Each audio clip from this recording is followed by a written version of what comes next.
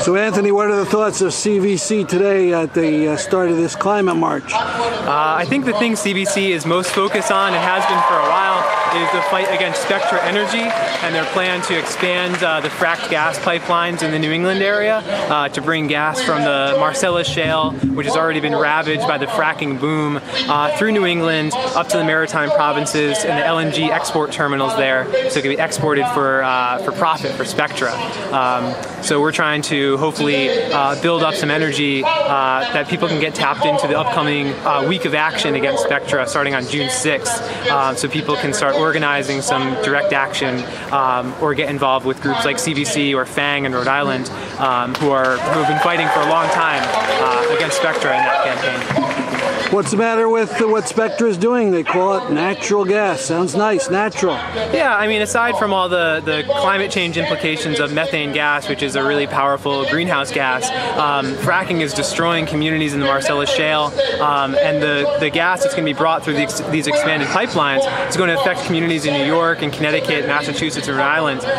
The capacity of the compressor stations along the pipeline is going to be increased, which means the amount of methane and formaldehyde and volatile organic compounds leaking out of those compressor stations is going to be even higher than it already is. And most scary is one stretch of the pipeline expansion is going to be dangerously close to the Indian Point nuclear power plant, which could result in a catastrophic explosion if this pipeline exploded, as many of them do. So aside from the climate change implications, this is a huge health and safety issue. So, yeah. So I interviewed one of your folks up in a tree, and I understand she was taken out and arrested, a bunch of charges. What's the latest on that?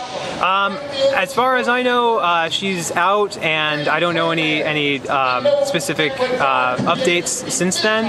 But I do know that was the halfway point of the 40-day warning that this coalition that's been organizing against Spectra gave to the company. If they don't stop this plan for this pipeline expansion at the end of those 40 days, there's going to be an escalated resistance. And that tree sit was a kind of a warning that if you guys don't stop this plan, there's going to be more things like this. And people are willing to put their bodies on the line to stop the construction of this project by whatever means they can. If people want to get in touch with your group, what's the best way?